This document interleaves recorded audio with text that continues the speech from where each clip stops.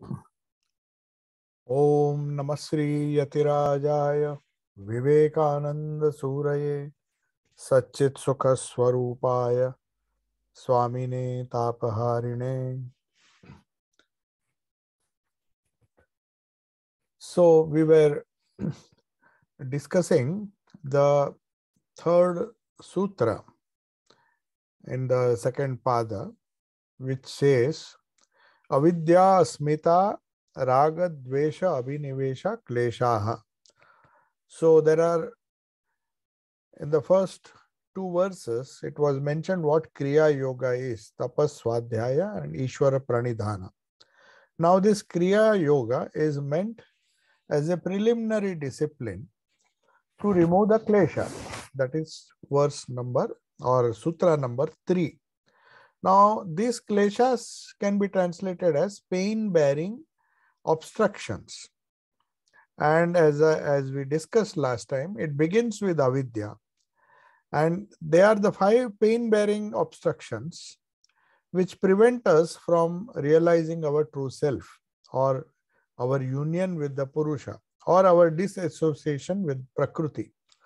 So to effect that, to have a mind which is free from the kleshas, we practice Kriya Yoga. That was the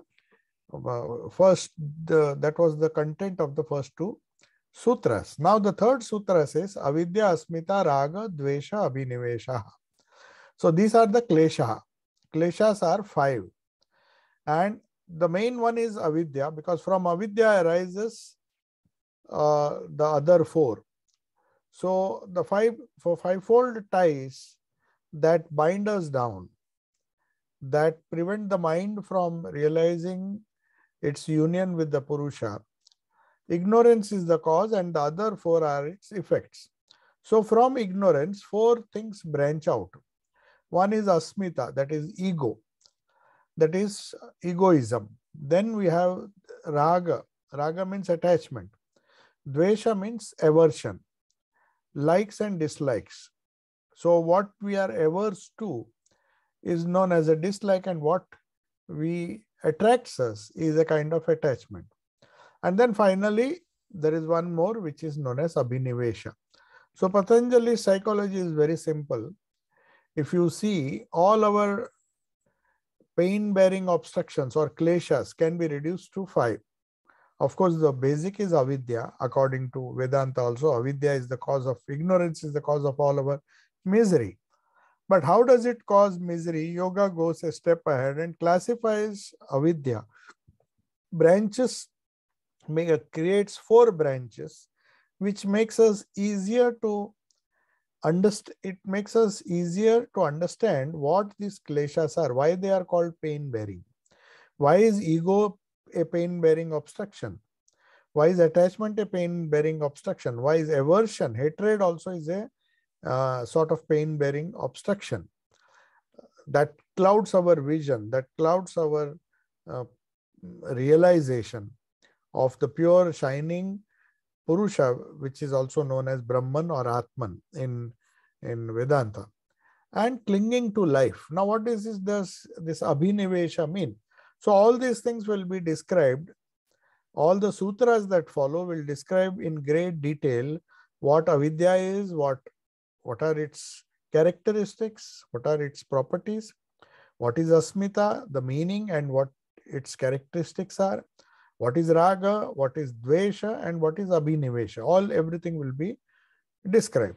But right now we have to remember that ignorance or hallucination makes us suffer. So all the pain-bearing instructions that make us suffer can be classified into 5. So avidya, now we will start. Avidya kshetram uttaresham prasupta tanu vichinna udaranam. So ignorance is the productive field of all these. It is the kshetra. Kshetra means the field where all these seeds grow. As I told you, samskaras have been compared to these seeds. When you plant a seed, what happens when it gets the right kind of manure or right kind of water and soil, the seeds sprout and then it grows into a big tree. Then it is very difficult. Then we have to remove that tree, we have to cut it. And cutting a tree is not so easy. But it's far easy to see that the seed does not sprout at all. That is the easiest method and the safest method. If you want to weed a certain plot of land, it is always better to burn the seeds which, or burn the weeds, the seeds which give rise to these harmful weeds. It is better to burn them.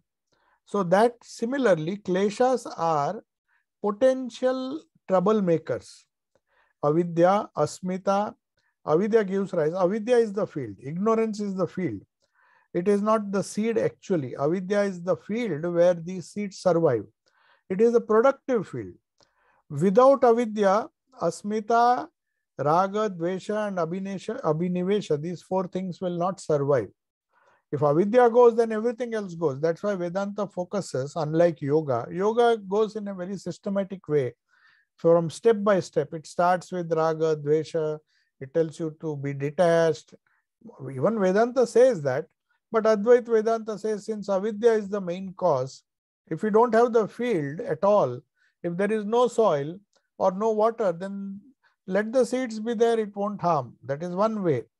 But a more reasonable and a more practical way is to, we know the seeds are deeply deep inside the soil. So you can't root it out, you can't burn it. So the best way is to not give it water or do not allow it to sprout. How to do it? That has been explained now. So ignorance, we have to remember, avidya gives rise to these four kleshas. Avidya itself is a klesha, but that is the field. Whether they are dormant, prasupta, attenuated, that is made powerless. There are some seeds which do not sprout so easily because they are defective. So that has to be done. So some of our thoughts are petrified, they are dormant, they are not apparent at all, but we do not know when they will spring to life. But if they are attenuated or they are sublimated, it is better. Overpowered or expanded. So ignorance is the cause of egoism, ahankara. Then it gives rise to attachment. Ahankara gives rise to attachment. When you say mine, I like this. And then it also gives rise to aversion, dvesha. We hate certain things. I don't like this. The strong likes and dislikes implies a strong ego. If the ego is there, if asmita is there, then raga and dvesha will also follow in its train. So they are all connected to each other. Avidya is the ground, the field, where all these seeds of egoism, the seeds of attachment, the seeds of aversion, hatred, and the seeds of clinging to life, these impressions exist in different states. Sometimes they are dormant. As Swamiji mentions, that we sometimes say he is as innocent as a baby. Because the baby apparently is born, as many people believe, is born with a clean slate. But yoga says no. The only thing a baby is innocent because his samskaras, which he has inherited from the previous birth, according to yoga and Hindu philosophy, they are lying dormant. That is why he looks innocent. But that same baby can become a crook or he can become a saint. Both possibilities are there. But as of now, the saint or the sinner is innocent as a baby because of the prasupta. That is the dormant or the potential seeds which are totally under the soil. They don't have a chance. There's no water and they are not growing. They're just lying there, but they are full of power. And the moment they get water, the moment the child grows, all its innocence is lost. In fact, Swamiji says, a child is born innocent, but that innocence is robbed by society. And then he develops raga, he develops dvesha, because those seeds are already there. He cannot develop something which he did not possess in the first place.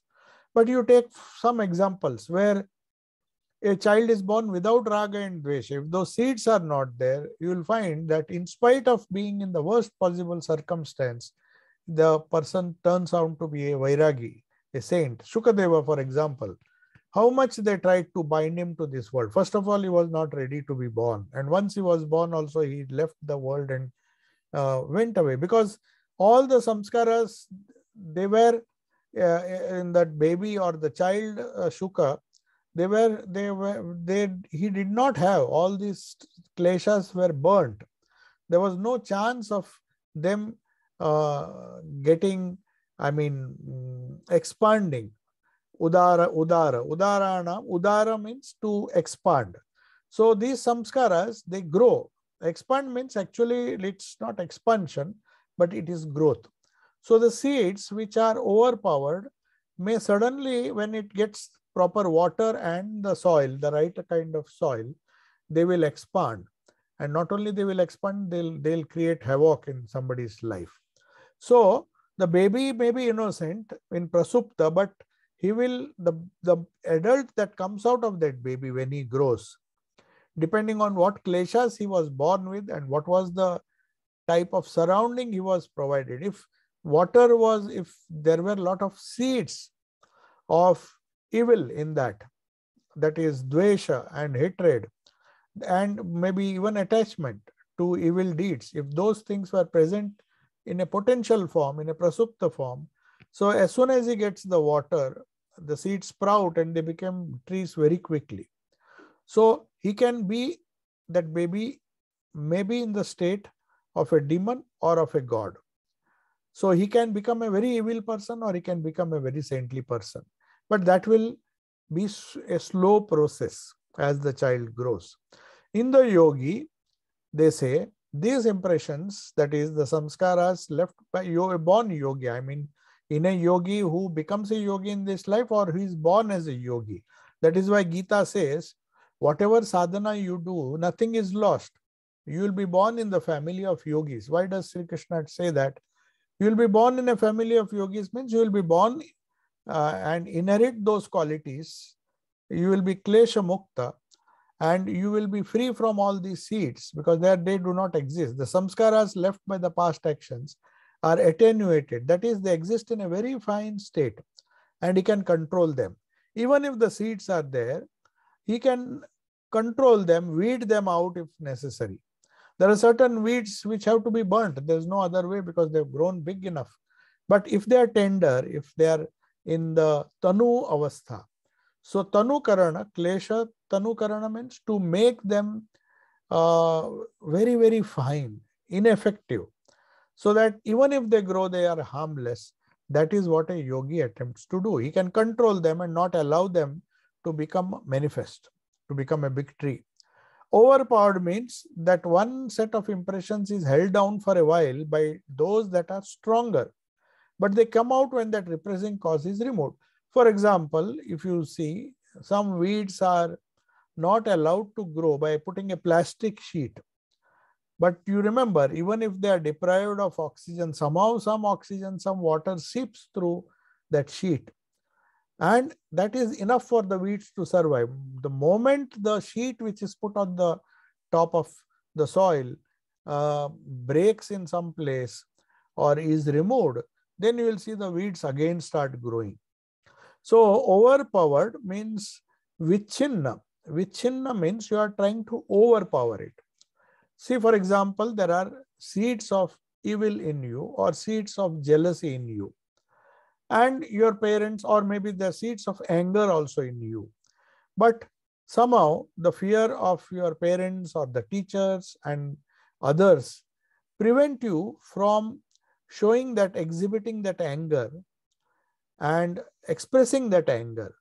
But that doesn't mean the anger has gone away. It has been suppressed. It has been vichinna, made vichinna means suppressed, overpowered. So these samskaras, either the samskaras are found in a potential form, harmless at the present, like in a baby, but ready to pounce upon you when they grow, when the child grows, all these evil qualities will suddenly start manifesting. And a person who has given all good samskaras, the parents wonder, we gave him such nice samskaras, we provided so much of good thought for him, but his evil tendencies overpowered the goodness that was given to him, unless the overpowering was so much that the child somehow manages to survive. And then if he is under the influence of a yogi, maybe those bad samskaras can be removed. But normally it is inherited from a previous life or maybe from childhood. But when the repressing cause is removed, the vichinna klesha or samskara, samskaras are nothing but kleshas. So these samskaras, these kleshas, they become vichinna, they are repressed. But when that repressing cause, when, for example, parents are not there or the teacher is not there, then nobody is there to discipline the child. The child is free. He can express. That's why everybody wants freedom. They don't want somebody to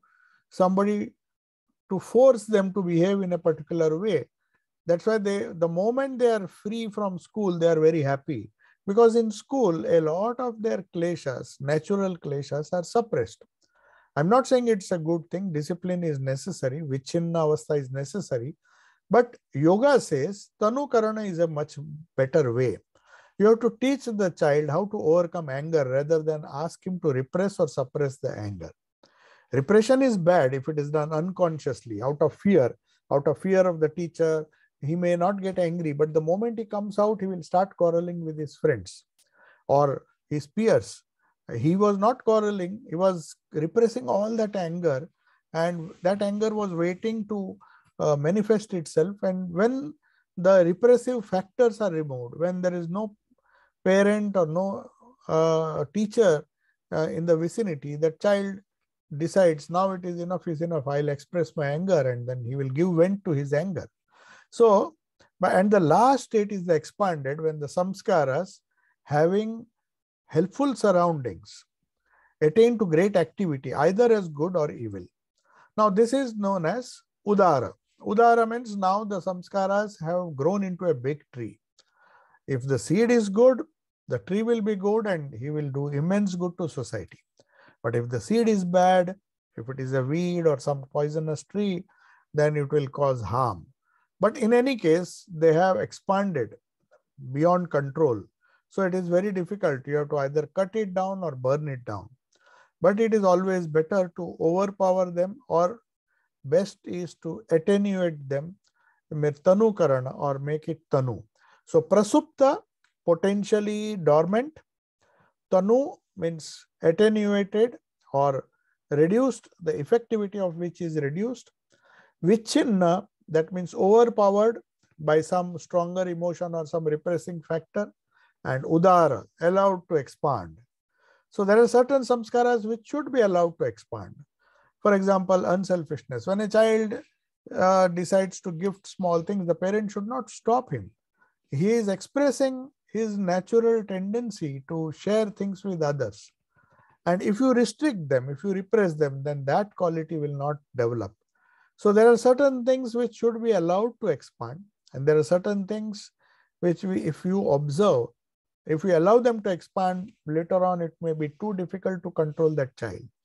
So that is the idea of avidya, how avidya, which is the field where all these seeds grow, kshetra, uttaresham, the prasupta, tanu, in different states, these kleshas are there like seeds, 4 different categories of seeds. One is raga, the seeds of attachment. One is dvesha, the seeds of hatred. Hatred towards objects, hatred towards people, hatred towards certain things, that is dvesha. Liking or attachment towards good things, or even attachment towards the bad things. It's not necessary that everybody is attached to good things only. A person may be attached to something which is very trivial, and that may cause great harm. So raga is equally harmful as dvesha. So hatred, people justify their hatred. They say, I don't like this, I don't like that. They may make a big list of what they like and what they don't like. Sometimes What they don't like is more. I don't like this, I don't like this. And they make a big list of things which they don't like. So they are very fastidious, or they're very fussy about these things. Oh, I don't like this. And the parents encourage these children and think that it's a very great achievement that my child does not like this. And they don't understand that even dvesha is bad. It is as bad as attachment. If the child wants a chocolate and is desperate after chocolates, it is no doubt bad.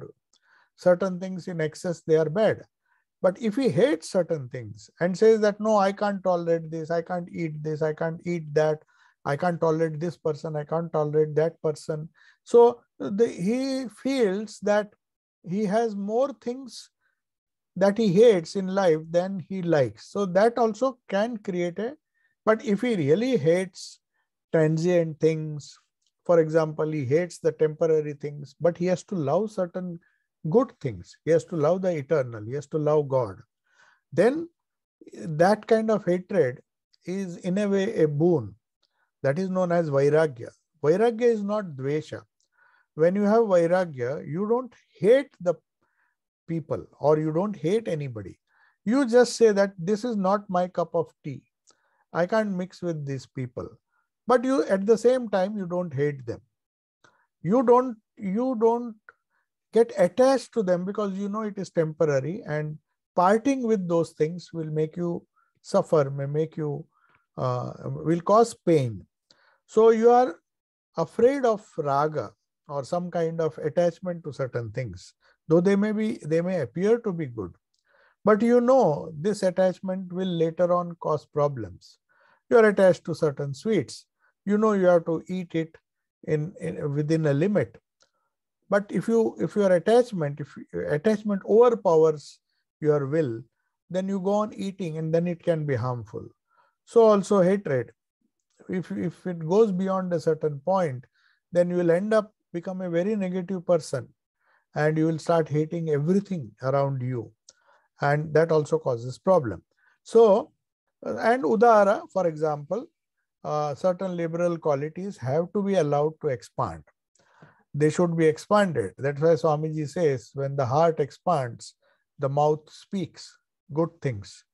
That means when the heart is allowed to expand, not if you are selfish, if the asmita is more, the ego is more, then the heart contracts. But the ego becomes less and less and less. It becomes tanu in the tanu avastha, where the ego is just a semblance of ego is there. You see that person is a very, very large-hearted person. He has absolutely no ego. He can mix with anybody, everybody, but at the same time, he is reserved, but at the same time, he doesn't hate anybody. So all these good qualities, they come out of absence of egoism. So egoism is at the root of raga, dvesha, and abhinivesha, is clinging to life. Now we come to what is avidya. Anitya ashuchi. Shuchi means pure, ashuchi means impure. Anitya ashuchi dukkhanu atmasu nitya shuchi sukhatma kyatir avidya. Ignorance. What is avidya? The whole description is given. Anitya ashuchi. That which is ignorance is nothing but taking or considering the non-eternal. There are 4 or 5 things which are transient, which are harmful, and we consider them to be eternal, and that is known as avidya. Now, what are these things? First is anitya, the non-eternal. Non-eternal means the transient things, the gross things, even the subtle things which do not last long.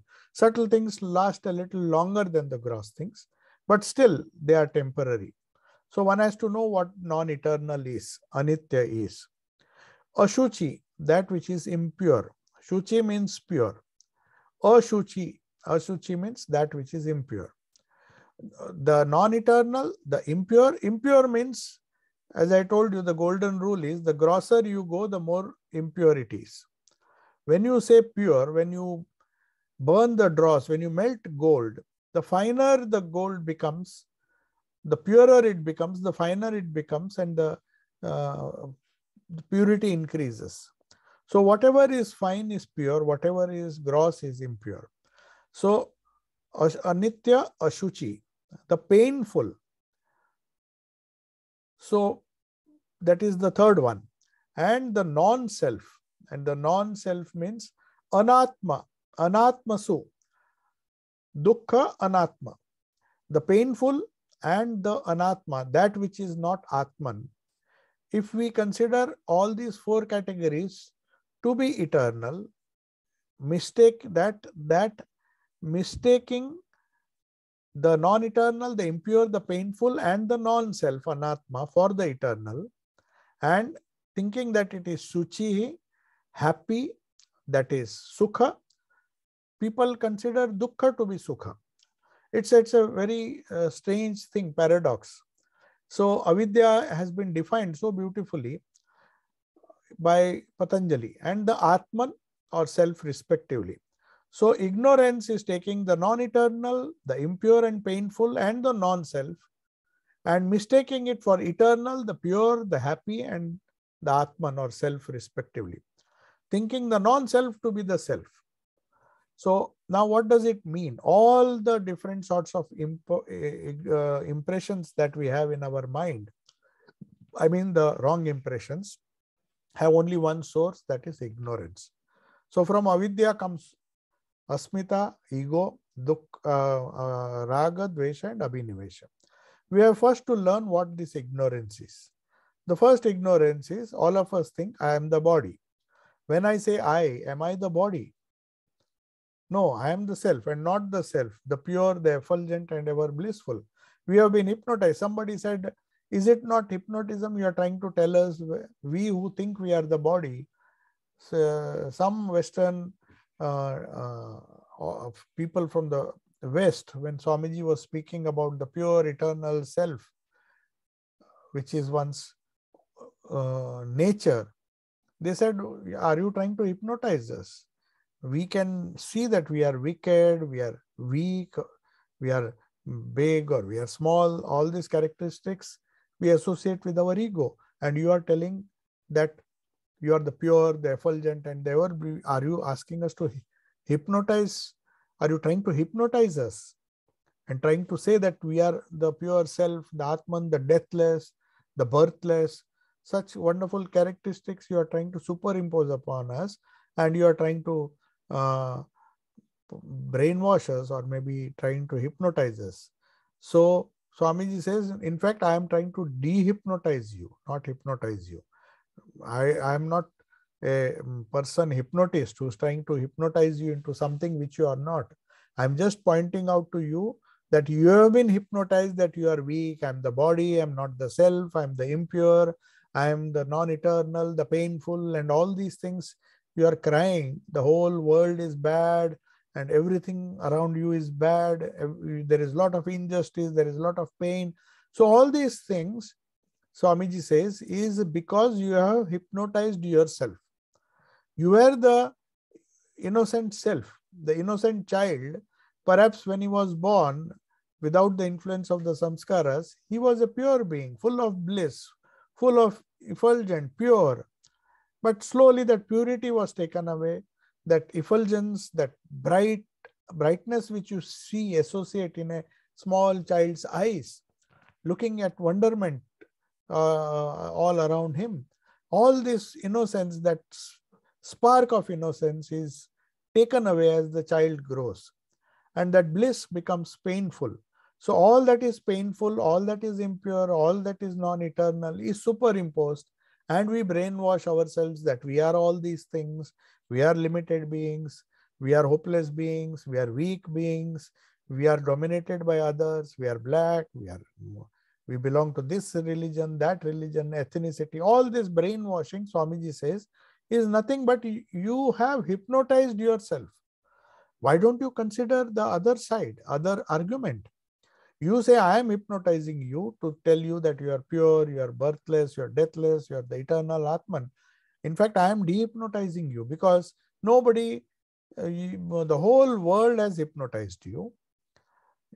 Everybody, right from childhood, you were born blissful, you were born pure, and slowly they hypnotized you and made you into what you are today. A bundle of emotions, a bundle of confusion, a bundle of ignorance, a bundle of raga, dvesha, and abhinivesha. All these things were added to you. Does a child fear any death? He is fearless. He is pure. Because he is pure, he is blissful. He doesn't have any worry in the world. And we superimpose everything and hypnotize that child and put fear into his brain, put impurity into his personality, and ask him to do impure things as he grows, and then finally say that he has depression, he has this, he has anxiety, he has worry. Naturally, we have hypnotized him. Now he will be in that hypnotic state. So Swamiji says, I come to dehypnotize you. I have come to dehypnotize you. And that is possible only if you remove avidya. So ignorance or avidya, that is avidya. Dehypnotization is avidya. We think of man and see him as the man as a body. Now Swamiji says that is the biggest delusion. That is why that abhinivesha comes. When a worm, Swamiji gave that example, when a worm is about to be crushed, it tries to prevent. It is present in every living being. That desire to preserve the body, to preserve the temporary. No doubt that is a expression of the desire to live eternally. That shows, but that is not the solution. Preserving one's body, making it live up to 100 years is a very good thing. People follow naturopathy and then yoga and all those asanas. They try to become young, they try to remove all the diseases and extend. At the most, they'll succeed to extend their body. Even though there are wrinkles, they'll use all sorts of makeup and try to show the world that they are young. But how long? At the most 100 years. So what is 100 years compared to eternity? So the delusion that we are the body, and Swamiji says it went to extreme. The eternality of the spirit was superimposed on the body. And the Egyptian pharaohs, they would not even bury their body. They would not burn their body. They would embalm it, keep it in pyramids, keep all the costly things, possessions, though they know they are of no use to that person. All the foods that he loved, the clothes that he loved, the gold that he earned, everything, all the treasures were kept near the dead body of the pharaoh, whom they embalmed using honey and all sorts of techniques. It is of no use to the body. But their idea that the self is the body was so deeply rooted. The great delusion that one is a body and one survives even after death. Somehow these possessions he will need that possession. These possessions were his. So a lot of wealth when they broke, and then to cover that, to see that it is not stolen by other people, they built these huge pyramids because they had the money. They were rich people. These pharaohs were big rulers. So those who can afford, they built all these tombs which are known as pyramids. These pyramids are nothing but structures where they tried to create a delusion.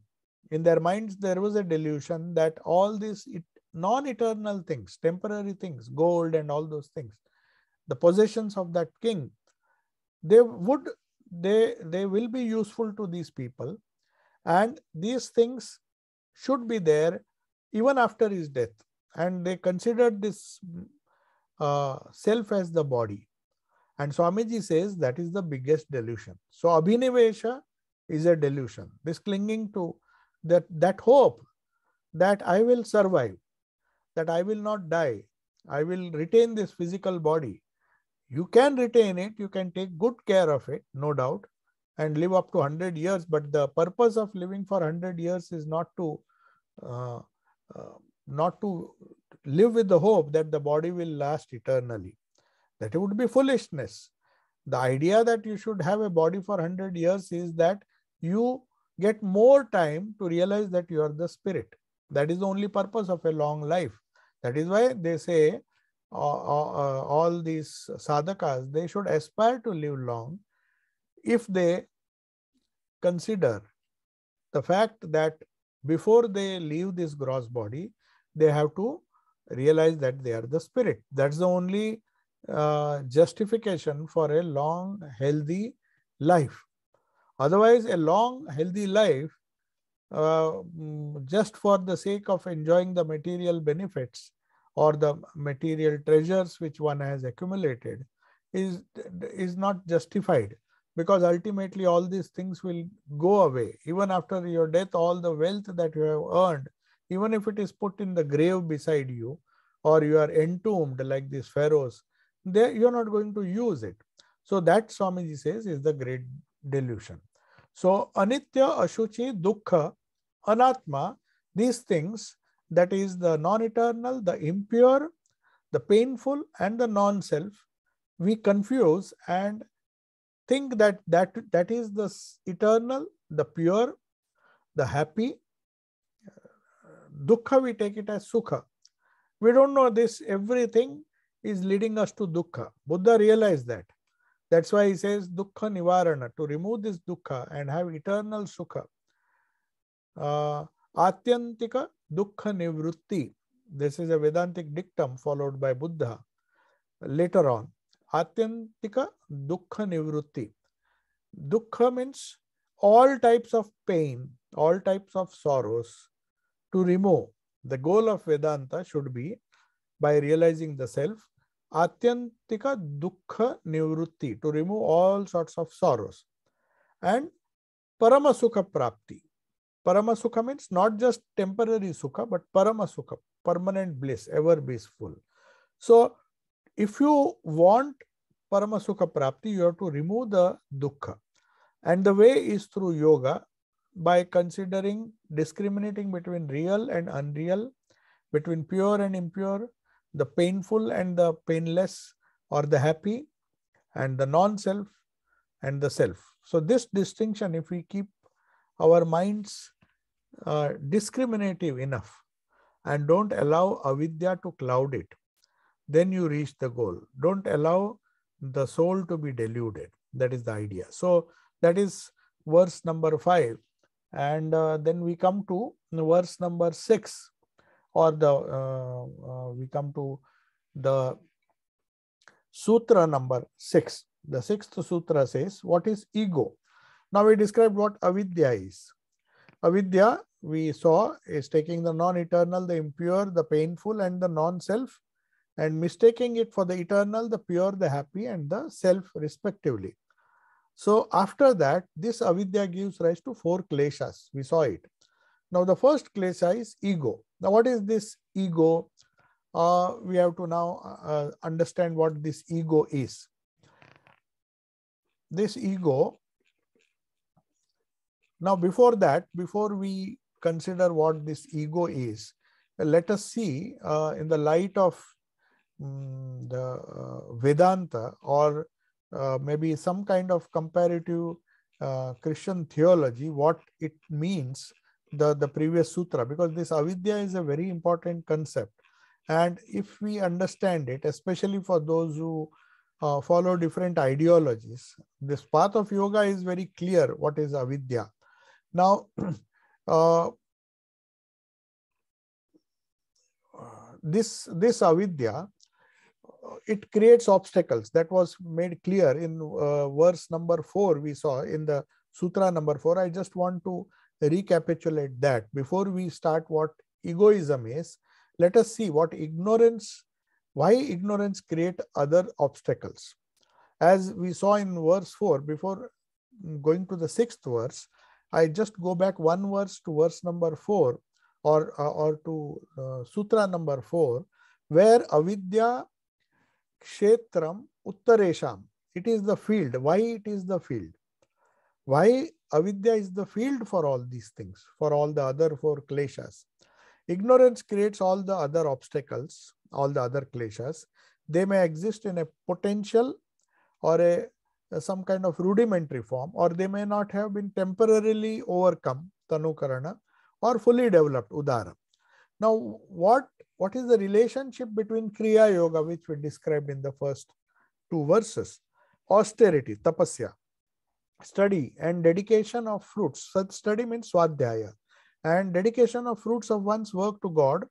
We saw in the aphorism 1 and 2, they are preliminary steps, the karma yoga that we have to do, the preparation that we have to do towards the power of concentration, which is the result of the removal of the kleshas, these seeds. And then only perfect state of yoga is possible. Chitta vritti nivrutti, or remove the chitta vritti nirodha is possible only if the kleshas are destroyed. But before that, we have to find out what is the purpose of this Kriya Yoga. It has a positive value, but there is a negative value also to this Kriya Yoga. Means they are the means of removing obstacles to concentration. So it is negative in the sense, it is like removing another thorn by one more thorn. The thorn is a dangerous thing, but sometimes it can be useful. So in a negative sense also, Kriya Yoga removes the obstacles to concentration. These obstacles are there. They are thorns. So use another thorn to remove that thorn and then throw away both. I don't keep the first one. That is what it is meant. The word obstacle here has to be considered. Why Patanjali says they are obstacles, these kleshas. Are kleshas not good? Is not raga good? That is a very common question asked by everybody. I am attached. What if I am attached? I am attached to good food. I am attached to this thing. Many people say, why a religion asks us not to get attached? It's one of the most unpleasant things for worldly people. They're attached to so many things. How can you just tell me to be detached to my Mercedes Benz, to all the wonderful things that I have painfully accumulated? What is wrong if I am attached? So why are they raga an obstacle? Now this has to be very clearly understood before we go to avidya. Let us go back now first to the Sutra 4, which says kleshas are obstacles. Now, if we accept that without reasoning, then it will not help us. Just because our scriptures say raga is an obstacle, so don't be attached. Now, there will be people who want to enjoy the world, like the person who went to Swamiji, Robert Ingersoll in USA. He was an atheist. He did not believe in any religion or any religious ideas. He was an atheist, confirmed atheist. And he said, I don't agree with all that you say. He was a very honest man, and he became a great admirer and friend of Swamiji also. So he came and told him, I don't accept what you say, because I believe that the world is like an orange, and I want to squeeze this orange and eat and taste the orange. I don't care. I don't want to philosophize or bring in religion to explain all these things. I see the wonderful things. I just enjoy as long as I live, and when I die, it is fine. It doesn't matter to me. I just live a life where I believe in squeezing the orange. Then Swamiji said, if you squeeze it the right way, through the Vedantic way or the yogic way, then you will, Swamiji said, you will enjoy every drop of it. So why considering raga, dvesha and abhinivesha and avidya are obstacles?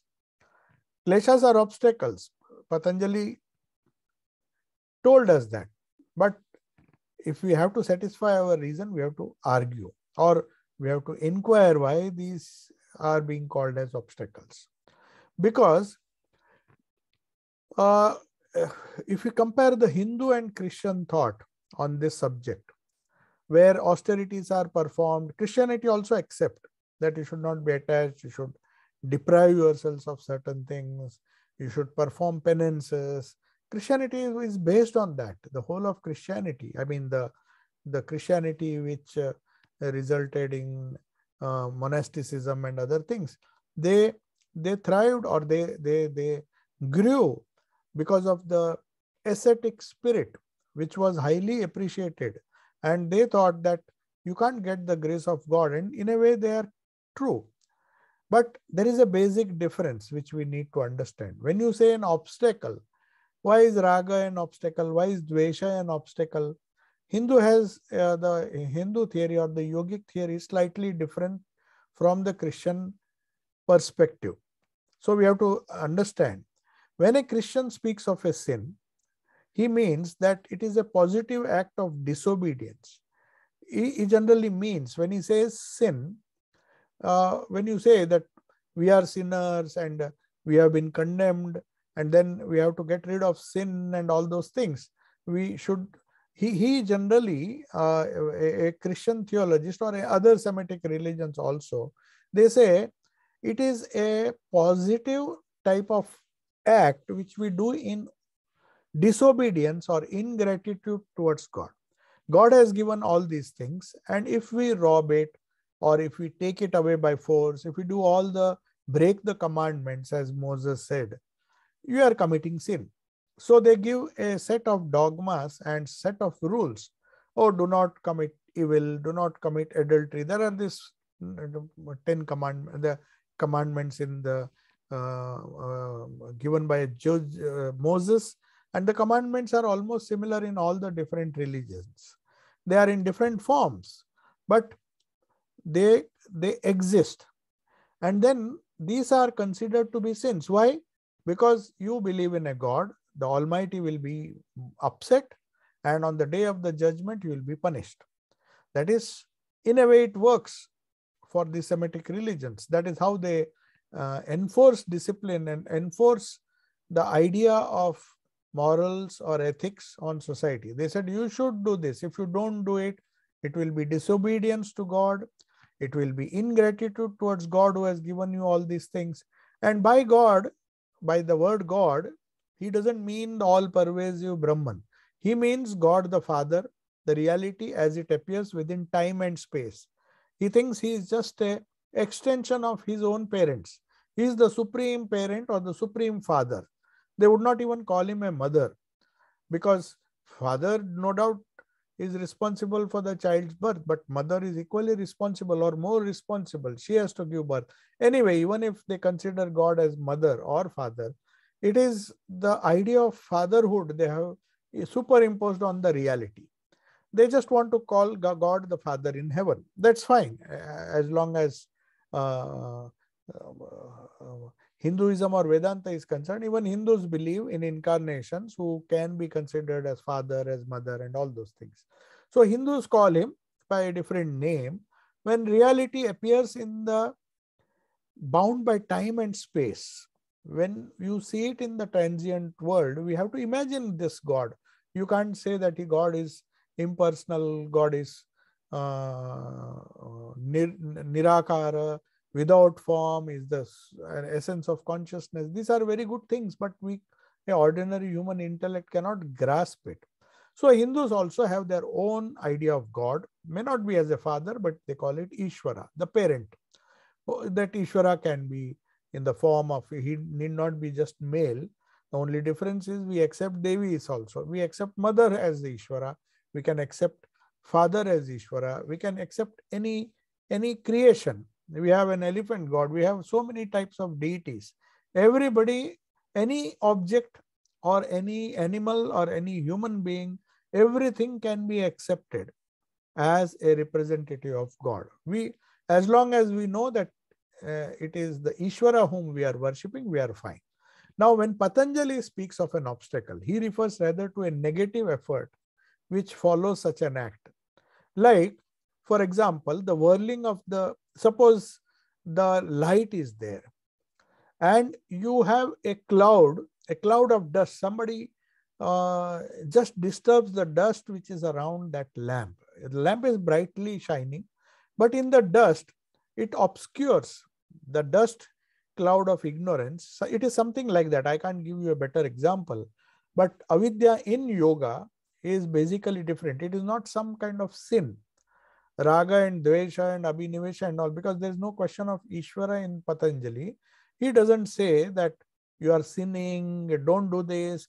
If you have attachment, these things will happen. If you are greedy, you should not be greedy. You should not tell lies. You should not kill. All those things are not given as commandments. They say avidya is like a cloud. The example that best example we can give is, suppose there is a lamp burning brightly and you enjoy seeing that lamp, but suddenly somebody comes and there's a lot of dust around it. The cloud of dust obscures the light of Atman. That is what has happened. The light of Atman is shining beautifully within us. And somehow we have raised the dust of confusion, the dust of avidya. And that obscures the light which we cannot see. That's why we see darkness. Or even if we see the light, we see it through the cloud of ignorance. That is to say, Christian thought says that it is an offense against God. In our case, it is an offense against Ishvara. We, of course, our Puranic religion also believed in that. They said that Ishvara will get angry or God will get angry. There are so many incarnation and deities, and to please them, we have to do certain penances. That idea is still there. Definitely, it is there in all religions. The idea of a God who punishes if you don't obey his commandments. But yoga doesn't believe in this. Yoga is a slightly rational approach. He says we have, the Christian thought emphasizes that it is an offense against God. Hindus may say it's offense against Ishvara if we follow the Christian theology or the Christian and the Semitic theology. Who is that? God is other than ourselves. Naturally, though Jesus said, I and my Father are one, people did not understand. People thought he's referring to only Jesus. What he meant was, I and my Father are one means one who has realized the Spirit is one with that universal Spirit. So he was talking of Advaita, but in any case, most of the people would like to think of the Father in heaven as somebody different. Even at the level of Atman, that there is unity, the Brahman, Atman and Brahman are same. That idea of Vedanta is not palatable to many people. The Hindus insist that we are not committing any sin. We are committing offense against our own true nature, which is the Atman. We don't commit offense against a God who is outside of us. We don't need to think that. If I am greedy, if I have raga, dvesha, it will harm myself because the light will be obscured. This fundamental difference you have to understand. It is not a fundamental, it is not a very, obvious difference. People belonging to different religions, they can't reconcile this fact. Why Hindus are not afraid, or why do Hindus are not God-fearing? The word God-fearing is not there in Hinduism.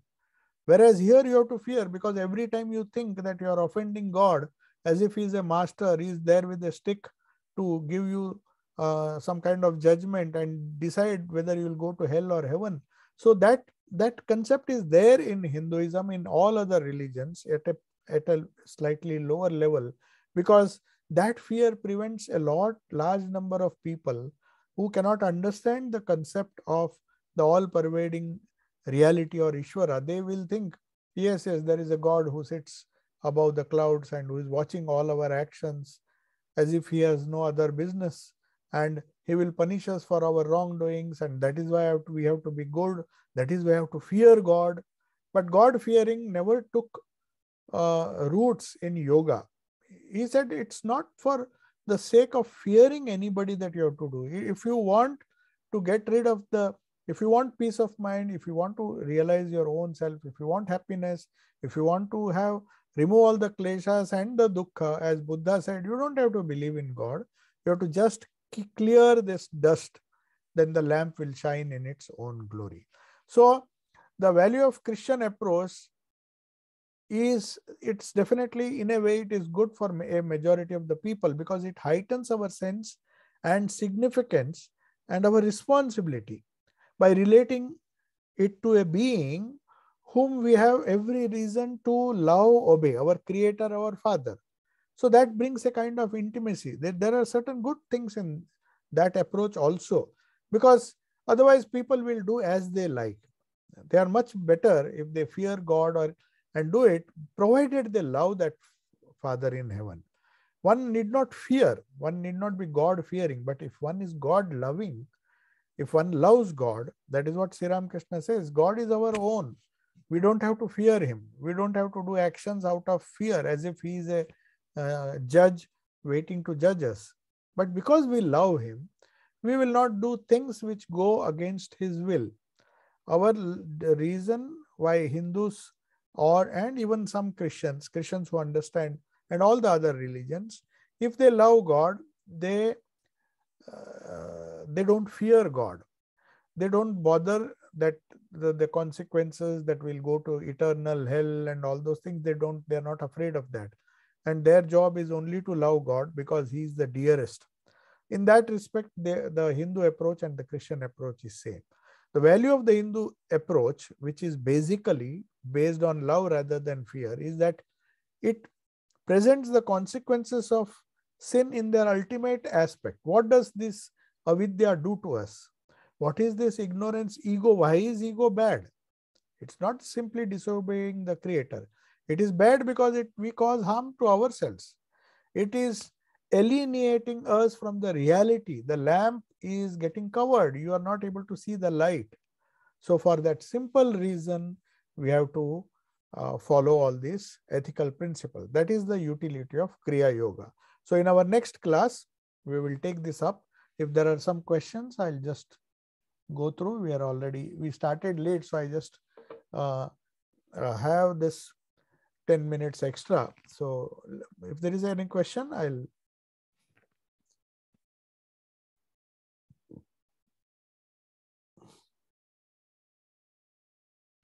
I don't think there is any question. Okay, there are some few thank yous for a clarity of understanding and all those things. Okay. One question is there. I'll just try to answer this very briefly. Doing something out of fear, is it different from doing something out of love? Obviously, it is very, very obvious. Why God alone? In your home, if you do something out of fear, if you fear your parents and do certain things, and you do the same thing out of love, can you not see the difference between the two? One is a very negative way. One is a very negative way because that fear, as long as that fear is there, he will obey his parents. But if he loves his parents, if he loves knowing fully well that if I don't do this or if I do this, the parents will be happy. And because he doesn't want to hurt them, he does it out of love, not because the parents will punish him. If he does it out of fear, if the parents are not there, when a day might come when these props will be removed, when the support will not be there, then he will not obey because that fear has gone. They are physically not present to harm you. But if you really love that person, even after the passing away of that person, that memory itself will tell you that I have to do all these things because the person whom I loved liked me for this reason. And these are the things he loved me, and I have to do it for their sake, even if they may not be there. So that is a huge difference between doing something out of fear. And that is why we Hindus are not supposed to use the word God-fearing. It has been borrowed from the West or the other Semitic religions that, oh, he's a God-fearing person. The Hindu will not appreciate this. He said, why should you fear? At least Sri Ramakrishna's religion doesn't expect us to fear God. Of course, there are many sects which fear God and which teach you to fear God, but that is all creation of the priests. Our scriptures never said that. But the priests, because they knew they can thrive on the fear of the people, so they'll put a lot of fear. Oh, because you did not do this, you're suffering. Do this, pay me some money, I will find the solution. So this priestcraft led to this idea of fear in all religions, including Hinduism. In Hinduism also it is there. There are people who fear Shanini, the Shani. Then there are so many in the Semitic religions. At least there is only one Father in heaven whom they have to be afraid. But poor Hindus are in deeper trouble because they fear many smaller gods as well. If they don't fear Hanumanji or somebody else, they'll say, oh, Shani is there. Now, Shani means some kind of planet. They fear all the planets, they fear all the different things that are there. There are 33, so many crores of gods. There's so many, they say there are so many gods in Hindu religion. So if we start fearing them, then there will be fear all around. If you don't fear Ganesha, then you'll fear Hanuman. If you don't fear Hanuman, then there will be, oh, maybe I displeased Ganesha. I should have given some kind of, then people go to these different temples and travel all over India. We have seen many people. Oh, perhaps we did not do this, so we have to satisfy. Even the snakes, they will go and feed milk to the snakes, saying that Nag Dasha and this Dasha and that Dasha. Then they will blame the planets, they'll blame the stars. Swamiji hated this kind of attitude. In one very strong lecture, he says, if the stars and planets and all the twinkling stars so far off in space, in the sky, sitting there, if they twinkle a little more, if these twinkling stars and their planetary positions determine your fate, then it is better to die. What is the use of such a life? Why are you fooled by these twinkling stars? So that is the approach Swami Vivekananda had. So doing out of fear either of custom or maybe superstition or any kind of faith, fear is always something which Swamiji said we should avoid. Strength is the strength is the only thing that makes you truly religious. Okay, so I take your leave. Om Shanti Shanti Shanti Harihi Om Tat Sat Sri Ramakrishna Arpanamastu.